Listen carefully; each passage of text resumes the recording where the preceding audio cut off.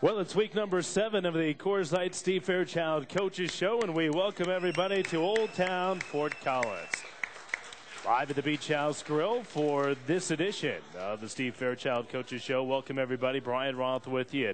Happy to have you with us. We'll be here coming up for the next hour as we talk Colorado State Ram football as Colorado State gets set to take on UNLV. It's a homecoming matchup this Saturday afternoon at sunny Lubick Field at Hughes Stadium. UNLV coming in at 1-5. It should be a pretty good contest as Colorado State looks for their first Mountain West Conference win of the season, and there should be a pretty good crowd out there at Hughes Stadium on Saturday afternoon.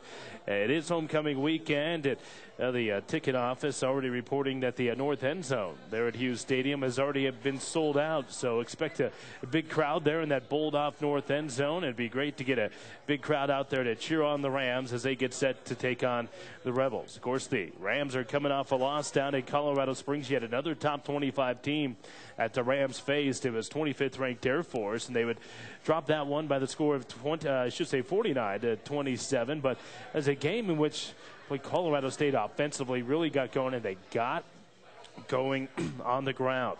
285 rushing yards in the contest for Colorado State. Hands down the most rushing yards that they've had all season, 5.7 yards per rush. And how about this number? They outrushed Air Force in that contest on Saturday afternoon. I don't think anybody would have told you that that was even a possibility going into the game with the way that Air Force, the #1 ranked rushing team of the nation, came into that contest averaging over 360 rushing yards a game. Well, Colorado State held them to 248. The Rams rushed for 285, but in the end, not enough as Tim Jefferson made enough plays with his arms. And, of course, special teams. Rams had a few issues on Saturday with their special teams. But and get a chance to turn it around coming up this weekend. Again, UNLV and Colorado State. It'll be a noon kickoff for the 3rd consecutive week out there at sunny Lubick Field. Hey, Ram fans, don't forget that Poudre Valley Health System, they're proud to be the exclusive health care sponsor of Ram Athletics, and, of course, they're proud to state when you need medical care, they're here for you. For more information, visit pvhs.org. We'll be joined by the coach, Steve Fairchild, coming up next. But first, this time out, we're live on a Wednesday night here in Old Town Fort Collins. It's the Coors Light Steve Fairchild Coaches Show here on the Colorado State Sports Network. Back at Old Town Fort Collins here at the Beach House Grill. Coors Light Steve Fairchild Coaches Show. Brian Roth along with the coach, Steve Fairchild, as the Rams get set to take on UNLV coming up Saturday afternoon. It's a homecoming game for CSU. Well, Steve, we look back at that Air Force game, and you look at some of the stats in that contest. I touched on them a little bit in that opening segment, but there were some, I guess, strange stats that I think most people wouldn't have seen coming going into that contest. I mean, you guys outrushed Air Force in that game. Well, we did. I thought, we talked as a football team. In order to win that game, number one, we were going to have to run the football and try to control some clock and not play a 70-play game defensively. And we did that very well. I thought we ran the ball well. Our offensive line was physical. It was good to get Leonard Mason back. We hammered it in there a little bit. So that part we did. We thought we had to get an edge on special teams. That's always big on the road. And although our return game with Derek Good was good and flashed, we certainly got outplayed in the special teams area. They took a kick back and had the fake on the field goal attempt, so they did a nice job in that area. And then, our thing was that we knew they were going to run the football, but you cannot let an Air Force team get the big play throwing the ball on you. And they didn't throw it a ton, but when they did, they made some big plays, and we've got to do a better job of keeping the ball in front of us. So, it was a game they certainly outplayed us, deserved to win, but there were some bright spots. It just seems like we're a football team. One area gets good one week, one area gets good another week, and I think we're about ready to put one of these games where we get everyone, all 3 phases, and everybody playing well at the same time. Yeah, consistency, I guess, has been a bit of an issue because you look at that TCU game, Steve, and the offense and the defense for you guys were juxtaposed. The defense played great, and the offense couldn't move the ball. Yeah, I mean, we held TCU out of the end zone the first half, played a great game defensively, and we couldn't move the ball. At all. I think we had 3 7-and-outs, and we turn around and we look fairly adept at running the football this week and move the ball pretty decently at times, but we struggled defensively. So, and we've had some ups and downs on special teams as well. But we're practicing hard, and You look out there today. I know you were out there. Just great attitude, a lot of enthusiasm. I think the kids are still into it and having fun doing what they're doing. So, we're about ready to unload one on somebody. Hopefully it'll be this Saturday. Yeah, the inconsistencies, I know it's tough to put your finger on as to what exactly it is, but I imagine it has to be frustrating as a head coach to see those inconsistencies, as continue. Well, obviously at one point we're going to be a mature football team. I was talking with Johnny Square today, the maturity, you use it as kind of a verb or a process. We are maturing, or eventually we're going to be mature. And, we knew going in that there was going to be some of this season, because there's just too many spots where we were going to be awfully young. But, kind of that excuse is gone at this point. We've had a long August, a long off season. We played 6 games, and, our team's kind of anxious now to see what we can do this second half of the season, and, not worry about who's a freshman or sophomore, but go out and see what we got. Air Force got up to such a quick start in that football game, and I know they went right down the field on their opening drive. Did it kind of maybe knock you guys off balance a little bit? Well, it did. In hindsight, I thought we were going to run the ball on them well. And in hindsight, I wish I wouldn't have deferred. I would have taken the ball. But, we busted a coverage a couple times, and we did on that first series. And you do that, you give them the big pass play. And when Air Force has the big pass play in their offense, you're not stopping them. Talking to Larry Kerr, saying, you really have to work those option teams inside out.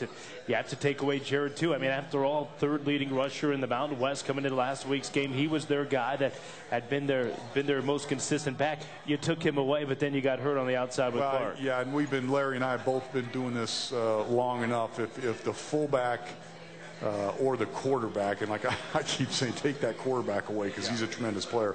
We're going to make them pitch the ball. That's the least of the 3 aspects. If you can't stop the fullback or the quarterback, it is a long, it's a long afternoon. So, hopefully you can slow play things and make it string out, get a pitch, get off some blocks outside, and minimize the rush, not the rushing yards. You're not going to shut them down, but minimize what they do in that area. But as you're doing it, you cannot let the ball get in behind you, and that was the critical mistakes that we made. Yeah, Colorado State again struggled a little bit on defense, but offensively, the Rams might have found their stride in that rushing game. You hope you can carry that over to next week. We will talk to Coach Fairchild about that. We'll also take your phone calls if you want to hop on board.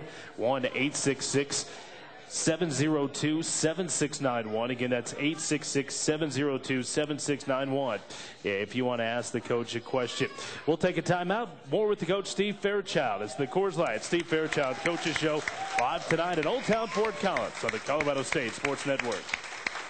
Well, we're on the air until 7:30 here tonight at the Beach House Grill in Old Town Fort Collins for the Coors Light Steve Fairchild Coaches Show here on the Colorado State Sports Network. Rams and the Rebels coming up here this weekend.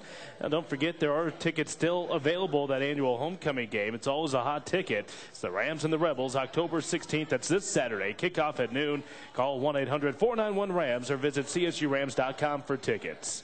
Brian Roth back with you, along with the coach, Steve Fairchild. And we're going to go to the phone lines here in just one moment. But I wanted to ask you in more detail about that rushing game, because you had struggled rushing the football for the most part through the first 5 games. And then you go for 285 in your 6th game. Can you put your finger on it, why you were so much more successful last week? Well, I think we'd had our moments in the first 5 games. Sometimes the game dictates, or the scheme of the defense dictates not only how well you're going to run football, but how often you're going to run it. But, we've been making steady improvement. And we knew with the young offensive line that as soon as we settled into the starters and the how we're going to rotate the next 2 to 3 guys, and they start getting some time in there, not just time at practice, but time on Saturdays playing together, that we would continue to improve, which we're doing. And so that helps. Getting Leonard Mason back, obviously he's healthy now, and he brings a little bit of punch to the run game. So there's a lot of elements. As Pete Thomas continues to get us in and out of the right thing,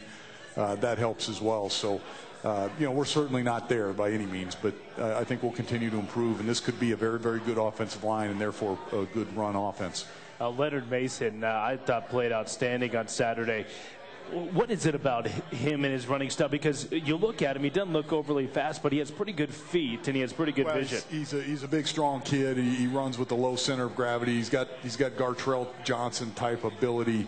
I didn't think he finished runs like he's capable of in the first part of his career here, but he's starting to get very, very good with that. And I thought he had a tremendous game. You could see him entering into the traffic type runs where his pads were underneath tacklers and his legs were accelerating, and he's got the ability to wear people out, and he showed a little bit of that last Saturday, and we need more of that from Leonard. But I'm just so darn proud of him because here's a senior that his senior year's not going the way he wants it, and he trains hard from January all through the summer, and then he comes up lame the first part of the season, and he's third or fourth on the depth chart, and rather than hanging his head and letting a good opportunity go by, he sat and bided his time. He worked hard and knew his opportunity was going to come, and it did last Saturday, and he represented himself and came through big for our football team. Yeah, I was about ready to ask you about that because he was almost a forgotten man in that running back core.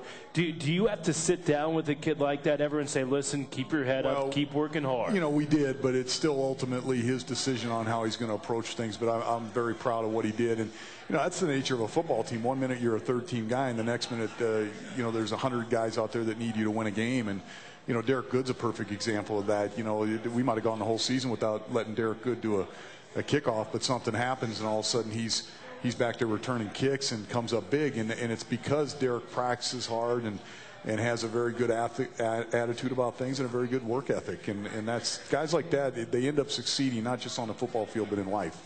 1-866-702-7691, the phone number tonight here. And let's go to the phone lines. Dave's in Lakewood. Dave, you're on with the coach, Steve Fairchild. Hey there, gentlemen. How you doing this evening? Doing good, Dave. How are you? Doing great, Steve. Hey, if there's one area of the game where both sides of the ball appear to me to be executing pretty well, it's in discipline and not getting any penalties. Is that an area of the game you've been seeing improvement throughout the season, and how does that bode for the potential of getting a couple wins later on? Well, I think it's a big part of what we do, Dave. I think you start out as a football team saying let's not beat ourselves by doing things like penalties and turning the ball over.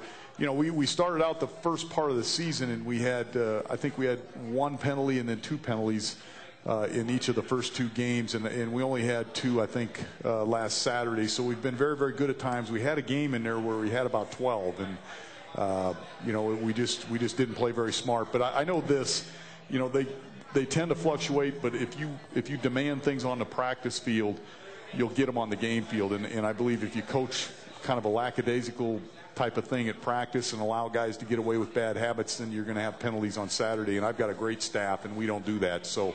I'm kind of curious. You noticed that the penalties were in our favor, and that's kind of cool because it is a big part of the game. And this Saturday against UNLV, what's the defense focus for what we need to do to stop the UNLV offense? Well, always we do not want to give up the big play, and they've got some explosive receivers and a quarterback that's experienced. So. That formula can get the ball in behind you, and we can't allow that to happen. And then secondly, we just got to run the football and tackle. We cannot not wrap up the ball carrier and let them get extra yards in that regard. So I like our defensive plan. I think Larry's done a nice job. I think we're starting to play a little more assignment sound on that side of the ball. And if we can shore up the deep ball, I think we're going to play a good game defensively. Hey, thanks a lot, Steve. Appreciate it. And let's go Rams. Thanks, Dave. Thank you, Dave. Appreciate the phone call, as always. 1-866-702-7691, the phone number if you want to ask the coach, Steve Fairchild, a question. I want to go back to Derek Good because he gets an opportunity and he goes out and he does what he did in the kick return game, but you also gave him a couple carries in that football game. I've been meaning to try to get him in there offensively, and it's every time we put him in there, he does good, and then you say, well, this guy's a walk-on, and he reminds me of Fred Jackson when I was with the Buffalo Bills. Fred Jackson showed up, and every time we put him in a preseason game, he ran wild. But he was from Coe College in Iowa, and we just refused to believe that he was a good player, and we just kept putting him on a practice squad. And eventually we put him in a game and he ran wild in a regular NFL game, and it shows you how stupid we all are. So it's the same thing with Derek Good. Every time we put him in there, something good happens, and I've got to be smart enough to get him into games. Yeah, he certainly played well. Does that cause a dilemma now when you go into UNLV? You have Tony Drake, who obviously didn't play last week. You have Derek Good, and then John Mosier. What do you do at the kick return spot? Well, Derek Good's our kick return right now, and John's always done a good job when we put him back there, and I expect Tony to try to compete and get the job back.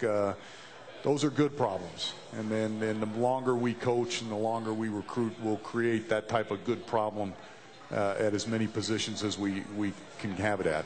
Well, I know you said you weren't happy overall, though, with the special teams. How do you go about shoring up some of those issues? Well, Larry Lewis does a great job, and we spend an awful lot of time during the week on not just our scheme of special teams, but the fundamentals. Larry's as good a coach I've been around in that area. And we'll just, we're not perfect, but our coverage continues to get better as we get better at the linebacker, safety type spots. Our return game is flashed and been pretty good. We're punting the ball outstanding. I think we're kicking it good this year. So, there's a lot of positives in that area. It's an area where I think if we continue to coach and continue to recruit, we can start to create an edge for ourselves in games here at Colorado State. Yeah, and by the way, the kickoff return you gave up, Jonathan Warzika, #1 in the nation when it comes to kickoff return. I mean, he's done it before, and he's one of the best in the nation, and he just happened to get you guys at one time. All right, we'll have more with the coach, Steve Fairchild, here, but first this time out, we're live up at the Beach House Grill in Old Town Fort Collins from Elegant Sports and the Colorado State Sports Network. Welcome back here to Fort Collins, Beach House Grill. We're in Old Town. Nice crowd on hand here tonight for a Wednesday evening to talk Colorado State Ram football with the coach, Steve Fairchild. Well, let's go right back to the phone lines here in this segment, and we check in with Daryl in Knoxville. Daryl, how the heck are you? I haven't seen Daryl since we used to cover high school football together up here. Daryl, how you doing? Okay. Daryl dropped off. Oh, there you are, Daryl. What's up? How are you? Not much. Good. Good to hear from you guys. I'm sorry. It's been a while. I've been kind of out of pocket doing some school stuff here. Daryl, don't take that school too seriously now. Oh, I'm tired of it. I want to get out of here. Please let me out. Free me. I have, first I want to make a little comment, especially being out here in Tennessee, but noticing this week that Georgia had its 11th player arrested. I just wanted to say thank you to you and the staff for recruiting quality kids and also reinforcing, the character values, especially this new community outreach stuff you're doing. I just think that's great. Well, I appreciate it, Daryl, and that's part of the job. Obviously, the wins and losses, there's no way around that. But after that, I think our job is to develop these guys, not just as football players, but as people and get them ready. And, and we have incidences here or there, and nothing goes perfect. But I'll tell you what, it's a good group of kids, and the more you can get them thinking about each other and the community and giving back, I think you're doing them a real service. I agree. My question is, if you look at Bobby Houck, when he gets on campus, my guess is that he's concerned with looking at his personnel and then trying to adapt that group to whatever kind of schemes and philosophy he has. When you go back and look at what Montana did, is he adhering so far with what he's done at UNLV to what he did at Montana, or is it adapted to some degree? It's adapted to some degree. I've known Bobby for a long time. He was an assistant down at CU when I was here with Sonny. He's really a tremendous coach and even a better person. He's a great guy. But I know he walked into that situation, and that's difficult. Their talent level maybe wasn't the upper end of the conference, and he's taking over more of a spread offense, and I know he, deep down inside, would like to be more of a downhill power run type of team. So there is some adaptation that you do when you take over a program, and you try to put guys in the best chance to succeed, but you're also trying to develop and kind of mold a football team the way you intend it to be and the way you intend to coach it. So he's in the first year. We've been here and done that, and I think he's going to do a good job. I think he's going to be successful, but it's you got to realize for UNLV, like CSU, it's a process, and you got to build it the right way and be in it for the long run to have any chance. Yeah, well, I wish UNLV all the luck in the world except for on Saturday. I do too. Likewise, Daryl. Thanks, Daryl. Appreciate it. Daryl from Knoxville there, 1-866-702-7691. Interesting thing, you know, he goes in there, his first recruiting class, he takes 8 kids out of Las Vegas, and he said that was going to be one of his main recruiting areas, is to try to seal the border of Nevada. Well, he should. You know, the first rule in recruiting, like with us in the state of Colorado and them in Las Vegas, is you better be on every good kid in that area. You're not going to get them all.